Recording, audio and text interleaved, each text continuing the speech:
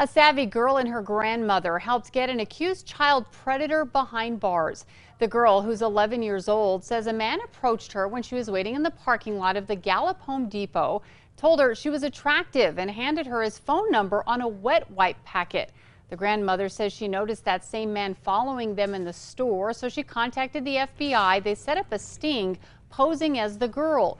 The conversation quickly turned sexual, with the girl making it very clear she was 11.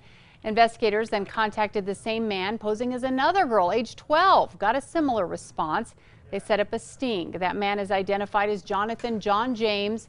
They asked him to meet the girl at a Gallup park. They say he showed up with a Dr. Pepper for the girl and a bracelet. Agents were waiting and arrested him for child coercion. Because part of this happened at his home on the Navajo Nation, he is facing federal charges.